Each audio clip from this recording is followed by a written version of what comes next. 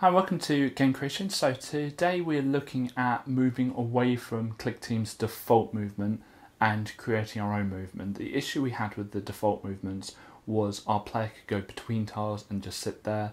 They could go like kind of diagonally. They couldn't like click diagonal, but they could go right a little bit and up a little bit, and then they would end up in being in 4 different tiles, which we don't want in our project at all. So we are not going to do this very elegantly. We're going to be focusing more on that next week. The minimum viable product is that the player can move and they have to end up in tiles. So we've got to understand how movement is done. Movement isn't something that's programmed as movement. Movement is programmed as how much you want the sprite or the character to move per second. Okay, so it's drawn here, then it's drawn here, then it's drawn here, and that's how movement operates. If you've ever used a flick book, you understand that the person's not moving in the flick book.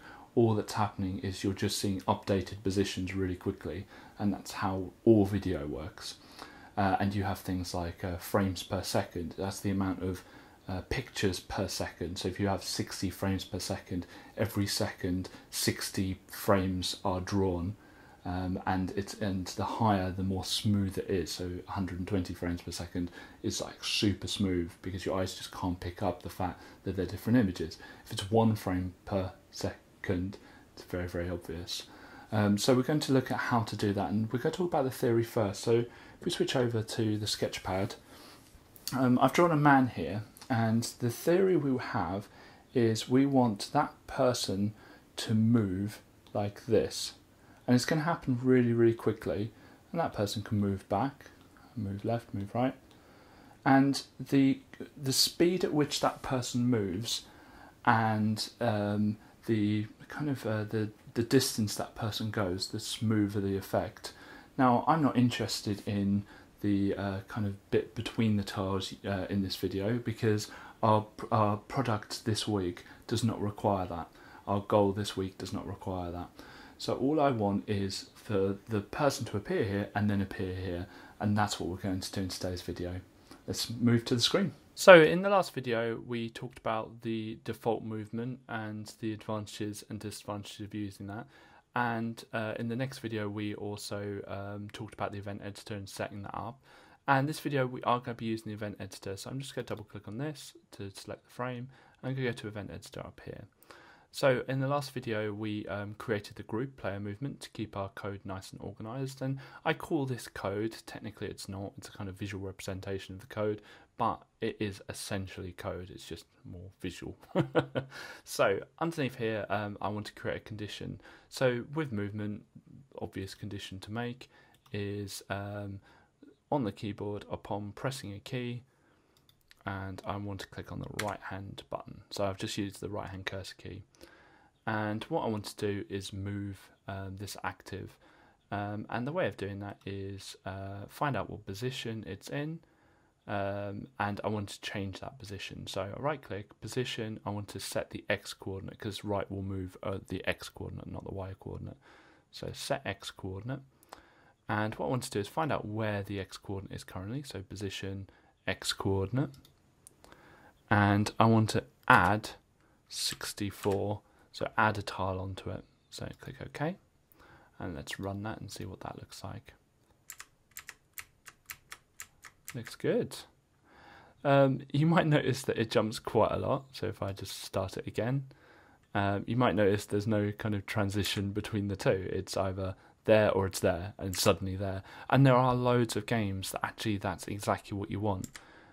You don't want there to be a sliding transition, and this is kind of my minimum viable product at the moment. I don't necessarily mind it just suddenly jumping. For me, the smooth transition is kind of in addition, so I want to just keep it at that. That's fine, that's great. And I want to copy this down. In fact, I might as well just click here, Control and C, Control and V. I'm going to do it 4 times. So upon pressing the up arrow, oh actually I might do right and then left, and then up and then down. I think have a consistency in your mind about the order you do these, so when you're reviewing code you kind of can quickly figure out what bits are where. So for left, I'm just going to edit that. Instead of adding 64 pixels, I'm just going to subtract them. And let's just test that works. So application, and I'll click left. That works nicely. Okay, and next I want to destroy that because that isn't helpful, because now I need to change the Y position, and this is going to be the Y position. And now to move up, weirdly, we need to subtract 64. Remember what I said in a previous video, that the top left is 0, 0, not the bottom left. So to go up, you're removing the Y. So you're taking a value away from Y. So let's click OK. Run application. I'm going to click up, and it goes up. So 0, 0 is up here, and Y goes bigger the further down you go. Okay, so just try and keep that in your head. X works as you have learnt in maths. It's 0 here, and then it increases going across. But Y goes the other way around to what you might have thought. And just go drag that. And obviously to move down, we're actually adding to the Y, like so. Let's have a look. Let's test it. There we go. I can move about. Fantastic. Now for my minimum viable product, that's brilliant. That's done what I wanted. The player can't ever not be in a grid, which I've done. The only thing missing is, I haven't got any nice backgrounds, I haven't got the sliding transition, but that's for a different week, that's for a different goal. I wanted the minimum possible thing I could deliver, and I could release this. It wouldn't be the most fascinating game in the world, but there's no objective, there's no danger, there's nothing that a game should have. But it works. It works nicely. Now, the only thing I want to just test is at this stage of development, so if I run it again, if I hold down right, it doesn't do anything. And so what I might want to test to see is I might instead want to repeat while key is pressed, and right hand one, and I'll just go drag that into there. And I could have clicked there and replace. So let's see what that looks like. So I'm going to click on it. Oh wow, oh that's not very good, is it? So what it's doing is it's just every time I hold down the right hand thing, it's shooting that that bit there, which increases it by 64. But it does that like really, really quickly, and so you don't have to hold it down long for it to shoot off the screen. So at this stage, and I'm just going to press Ctrl and Z and just remove that. At this stage, that's not necessary, because for our next phase, we know that we're going to be dealing with this a much different way. But it's useful to know that our limitation of this current iteration of our project is that it doesn't repeat it.